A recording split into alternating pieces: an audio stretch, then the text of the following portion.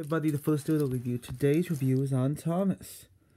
Now, I grew up with these ertl trains, and I do love them. They are great and fun. And today's review is on Thomas. Ertl started in the United States in 1989, and discontinued in 2001. However, in the UK, ertl started in 1984, and discontinued in 2005. Here's Thomas. Now, as you can see the front of him, Thomas, yeah, his face is a little off-putting, but, you know. He has no buffer stickers on the side. You can see he looks pretty good. Yeah, I paid $1 for this Thomas. Here's his little sticker. I know it's peeling, but, you know, don't get mad at me. Other side. I wish he actually had a real molded whistle, but he doesn't. Here's the co-load.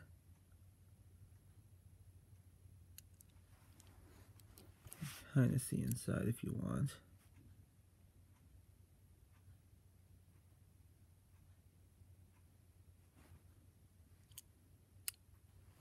The back. My ertl model is dated.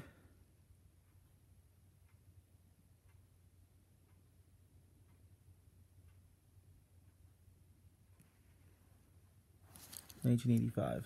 The first model. Second one is this. It's a pullback. This one actually you do. The pullback Thomas. The front of him looks interesting.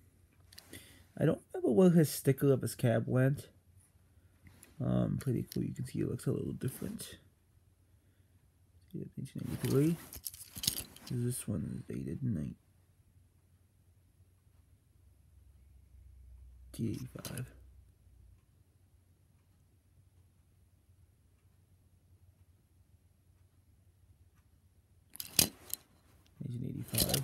And this Thomas is pretty good condition. Same exact thing, except for he has bigger wheels. And then, the last item I have to show is this. The metallic Thomas. Yes. He's identical to the original model.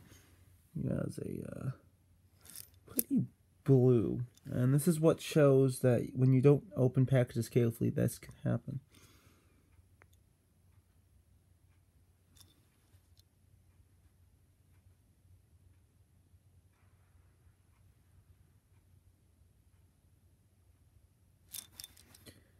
It says 1985 at the bottom, but it's actually from 1998, and it's at the back.